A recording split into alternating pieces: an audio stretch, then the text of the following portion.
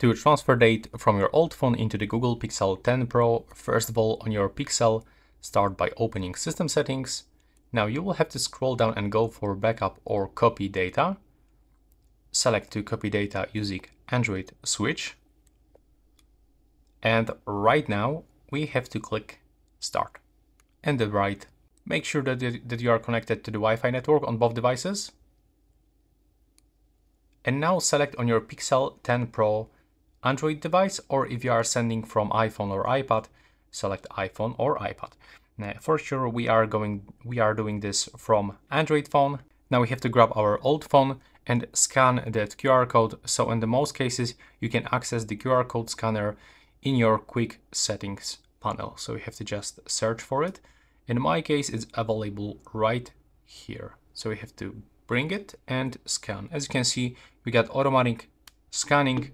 Now we have to click Open. Now just verify, input your screen lock or use face unlock or fingerprint. Now as you can see, it's connecting to the Wi-Fi. So this is why I mentioned that you have to make sure that you are connected to the Wi-Fi network on both devices. Now just wait a little bit for the next screen. Now select Next in the right bottom corner. On your old phone, if you've got this notification, so we have to connect into your phone hotspot by selecting this notification. And now as you can see, we already got everything selected.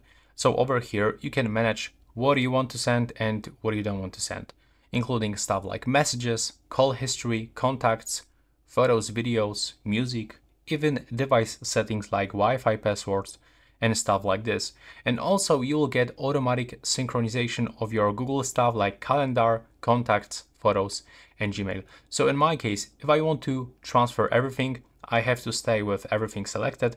But as you know, this is just short video, so I'm not gonna send everything. Let's say that I only want to send some applications. And by clicking here, I can specifically pick some apps. So I would like to transfer, for example, the Chat GPT application. Now click OK. So now if you are gonna transfer some specific date from this old phone into the new phone, you will still get this date on the old phone. So click More, click Accept, and now just wait for copying process.